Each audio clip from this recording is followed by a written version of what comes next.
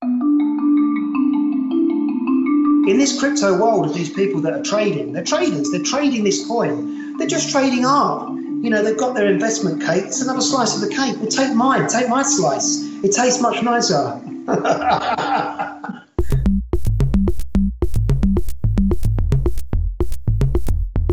As far as I know, I am the first artist to really embrace Bitcoin, start actually producing works that evolve around cryptocurrency.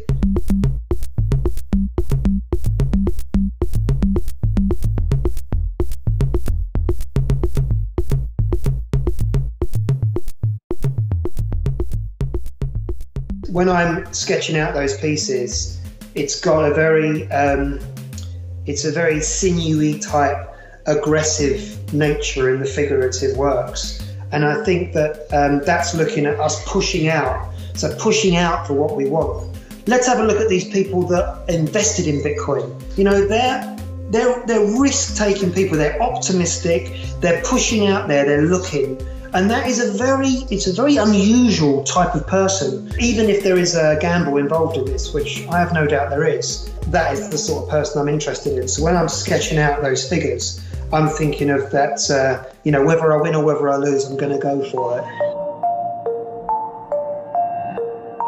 So I do a preparation on my sale. So for instance, I'll send them an image of what I'm working on, whether it's social media. So I use Facebook, I use Instagram, I use Twitter, I use WhatsApp, so I can send news very quickly to a collector that might be interested.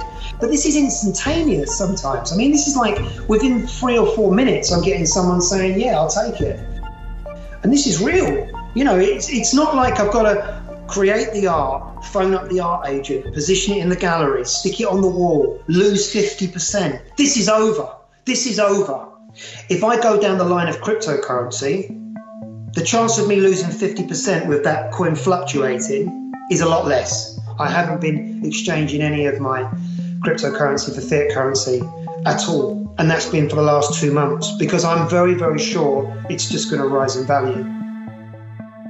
And here we have Bitcoin boy. So all this talk about maybe Bitcoin sliding, don't think so somehow.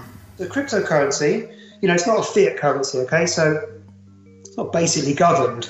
I'm not basically governed. So there is a synergy between myself and I think many contemporary artists, because contemporary artists have got to think outside the box. And I think that with cryptocurrency and all of the other coins and tokens that are evolving, you know, they think outside the box. So if someone's going to then be looking at investing in cryptocurrency, they're in the same mindset as I am. So maybe they'd be interested in my art.